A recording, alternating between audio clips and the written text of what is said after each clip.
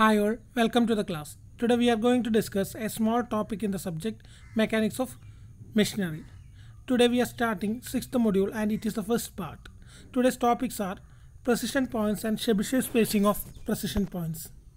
First of all, we must know what is precision points, and it is the intersection of desired path and actual path in any mechanism. Precision points എന്ന് പറയുന്നത് നമ്മൾ നേരത്തെ കഴിഞ്ഞ ക്ലാസ്സുകളിൽ പറഞ്ഞു function generation path generation എന്നൊക്കെ.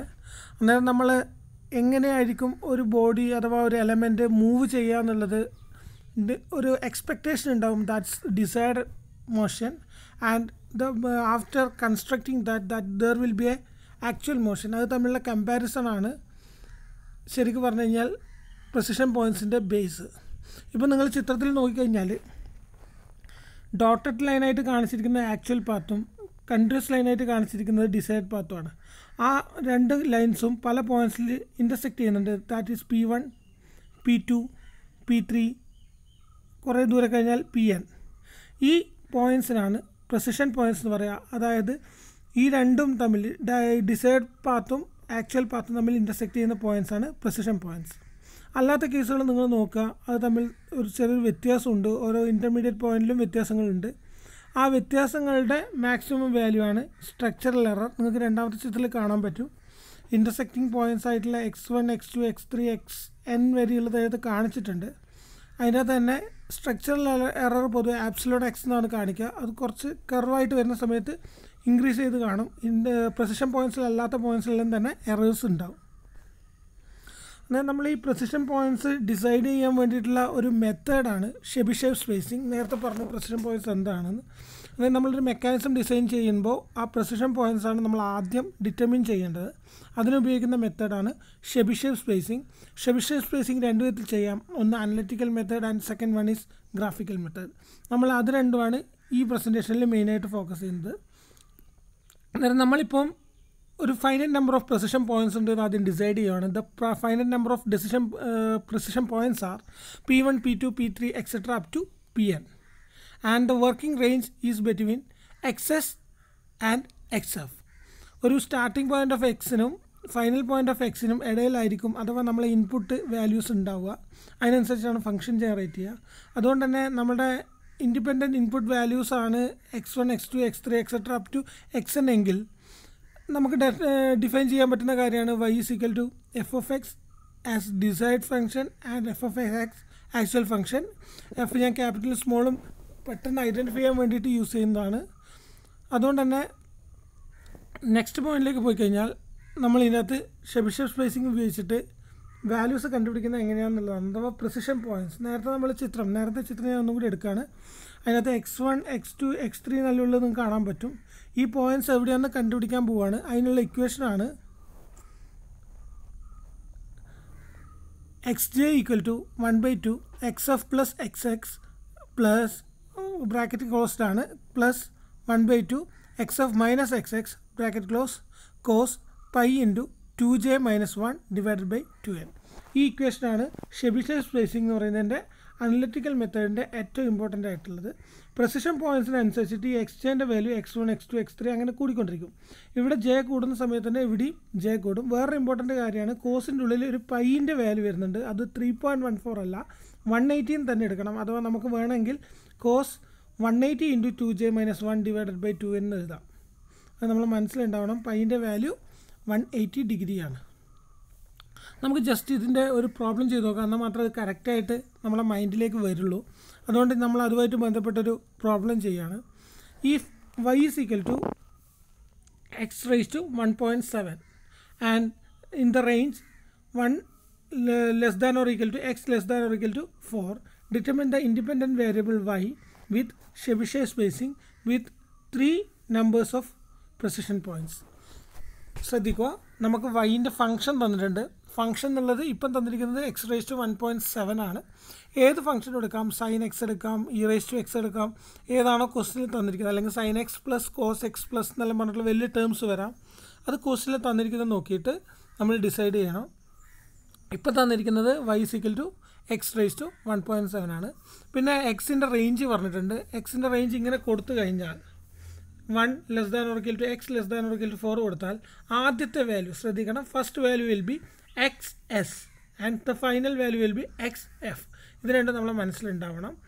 X എക്സും X എഫും തന്നിട്ടുണ്ട്. ആൻഡ് പിന്നെ കാണാൻ പറഞ്ഞിരിക്കുന്നത് വൈ ആണ്. വൈ കണ്ടുപിടിക്കാനുള്ള ഷെബിഷേവ് സ്പേസിങ്ങിൻ്റെ പ്രെസിഷൻ പോയിൻറ്റ്സിൻ്റെ എണ്ണം, അഥവാ ജെ എന്നുള്ളതായിരുന്നു നമ്പർ ഓഫ് പ്രെസിഷൻ പോയിൻറ്റ്സ്, അഥവാ ജെ 1 2 3 വരെ പോവാം എന്നുള്ളതാണ് നമ്പർ ഓഫ് പ്രെസിഷൻ പോയിൻറ്റ്സിൽ അവർ ഉദ്ദേശിച്ചത്.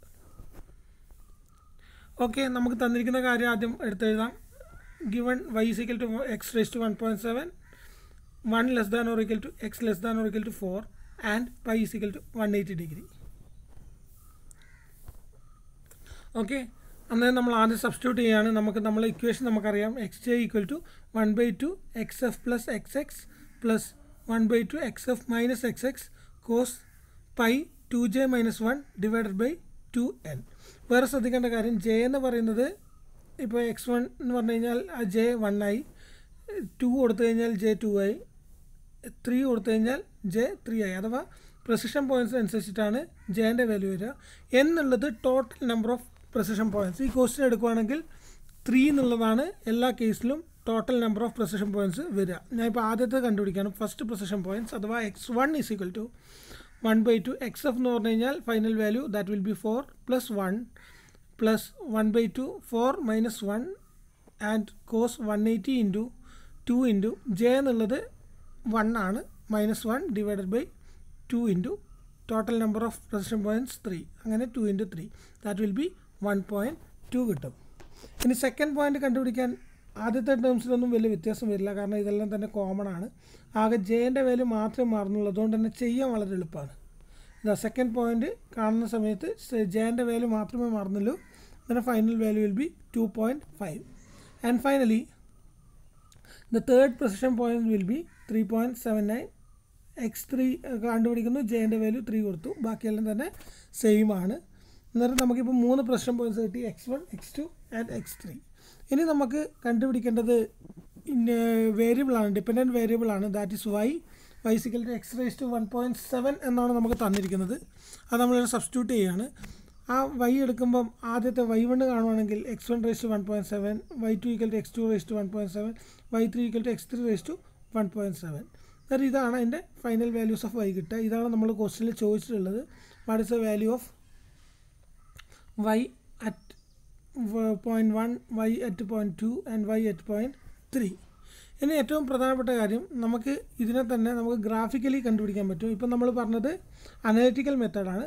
ഇനി ഗ്രാഫിക്കൽ മെത്തേഡ് കണ്ടുപിടിക്കണമെങ്കിൽ ആദ്യം നമുക്കൊരു സ്ട്രെയിറ്റ് ലൈൻ വരക്കണം. ആ സ്ട്രെയിറ്റ് ലൈൻ്റെ ലെങ്ത്ത് എന്ന് പറയുന്നത് താഴെ തന്നിരിക്കുന്ന ഡയമീറ്ററാണ്, X F minus X X. നമുക്കിപ്പോൾ എക്സ് എഫ് തന്നിരിക്കുന്നത് 4ഉം എക്സ് എക്സ് തന്നിരിക്കുന്നത് 1ഉം ആണ്. അഥവാ നമ്മളൊരു ഡയമീറ്റർ വരക്കണം. ആ ഡയമീറ്ററിൻ്റെ ലെങ്ത്ത് എന്ന് പറയുന്നത്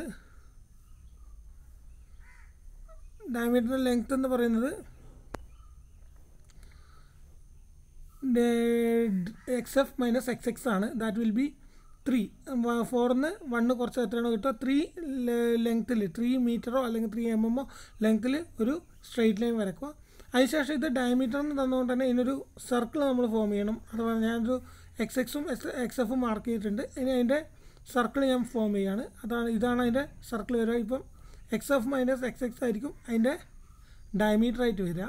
ഇനി നമ്മൾ ചെയ്യേണ്ടത് ഇതിൻ്റെ ഉള്ളിൽ ഒരു ഹെക്സഗൺ ക്രിയേറ്റ് ചെയ്യണം ഇൻസൈഡ്, അഥവാ സർക്കിളിൻ്റെ ഉള്ളിലായിട്ട് ഒരു ഹെക്സഗൺ ക്രിയേറ്റ് ചെയ്യണം. ആ ഹെക്സഗൺ ഞാൻ ക്രിയേറ്റ് ചെയ്തു. ഹെക്സഗൺ ക്രിയേറ്റ് ചെയ്യാൻ നിങ്ങൾക്ക് അറിയാം, ഓൾറെഡി കോമ്പസ് ഉപയോഗിച്ച് ചെയ്യാം.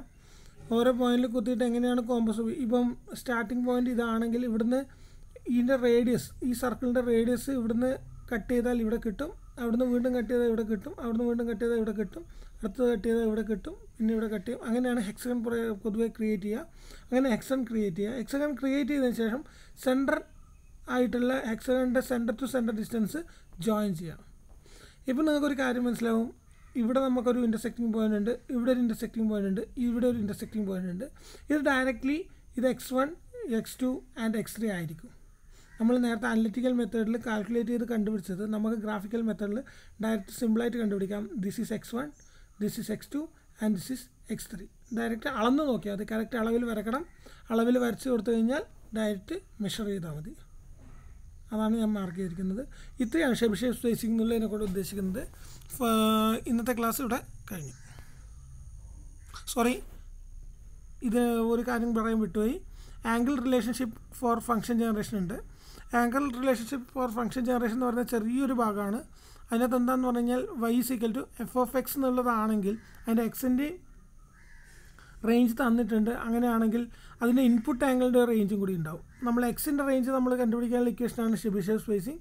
ആ ഷെബിഷേവ് സ്പേസിംഗ് കണ്ടുപിടിച്ച് കഴിഞ്ഞാൽ തീറ്റ കണ്ടുപിടിക്കണം. തീറ്റ എസ് മുതൽ തീറ്റ എഫ് വരെയാണ് തീറ്റേൻ്റെ വേരിയേഷൻ എങ്കിൽ തീറ്റ കണ്ടുപിടിക്കാനുള്ള ഇക്വേഷനാണ് തീറ്റ J = theta S plus theta F minus theta S divided by X F minus X X into X J minus X X. ഇതാണ് നമ്മളുടെ തീറ്റ കണ്ടുപിടിക്കാനുള്ള ഫോർമുല. അതേപോലെ തന്നെ ഔട്ട്പുട്ട് ആംഗിളിൻ്റെ വേരിയേഷനാണ് ഫൈ എന്ന് പറയാം.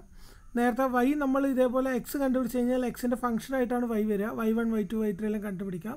ആ y1 y2 y3 കണ്ടുപിടിച്ച് കഴിഞ്ഞാൽ നമുക്ക് ഫൈ കണ്ടുപിടിക്കാം. ഫൈ കണ്ടുപിടിക്കാനുള്ള ഇക്വേഷനാണ് phi J = phi S plus phi F minus phi S divided by Y F minus Y S into Y J minus Y S. ഈ ഇക്വേഷൻ കൂടി നോക്കുക. ഈ രണ്ട് ഇക്വേഷൻ തമ്മിൽ കമ്പയർ ചെയ്താൽ ഓൾമോസ്റ്റ് സിമിലർ ആണ്. അതുകൊണ്ട് പഠിക്കാൻ കുറേ കൂടി എളുപ്പമാണ്. അങ്ങനെ ഇന്നത്തെ ക്ലാസ് ഇവിടെ അവസാനിച്ചു.